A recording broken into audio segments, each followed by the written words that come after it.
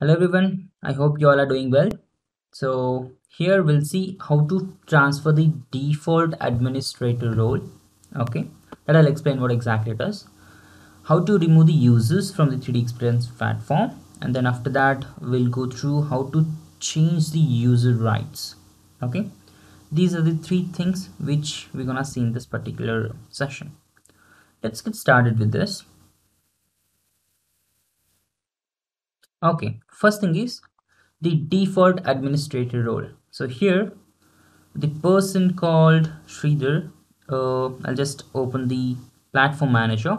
You can just access the role from my roles, or else you can use the search, and from there you can access this platform manager. From there we have the member control center.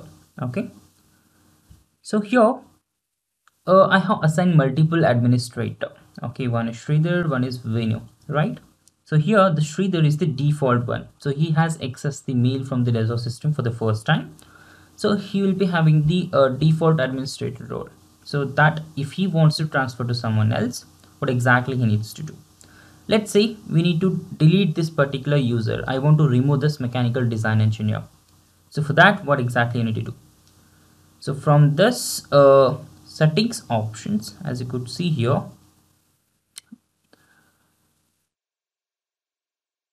you have the user right drop down and member right is assigned, and here we have the remove user. If you just click on this, the user will be removed permanently. Okay, so if you want to add new user, you can just click on the invite members. From there you can simply add up the mail ID.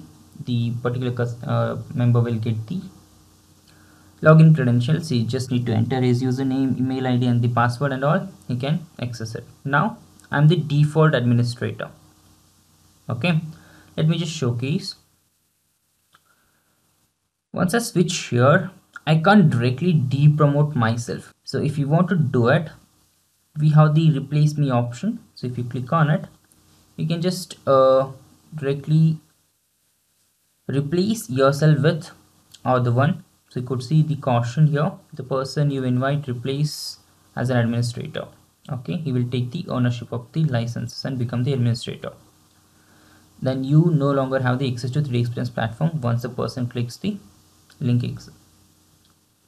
You need to remember that. So you'll be completely replaced. So to depromote yourself, you need to just switch to another administrator who is already there. Okay, let's say here Mr. Venu is the administrator, right? So here if you're the default user, you can depromote him.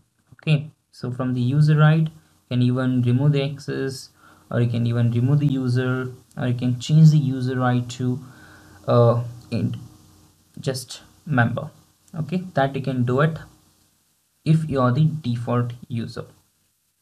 Even if you're the administrator, you can do it, but default administrator can't remove himself from the administrator role.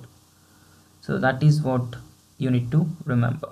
Now how to remove or how to just replace this particular user right. Instead of replacing me, that I don't want to replace myself completely from the platform. So in that case, you can request to your colleague who is the administrator to just change your user right to member. So Mr. Venu will log into his platform. From there he will switch to the platform manager and the member control, and he will just switch to the settings.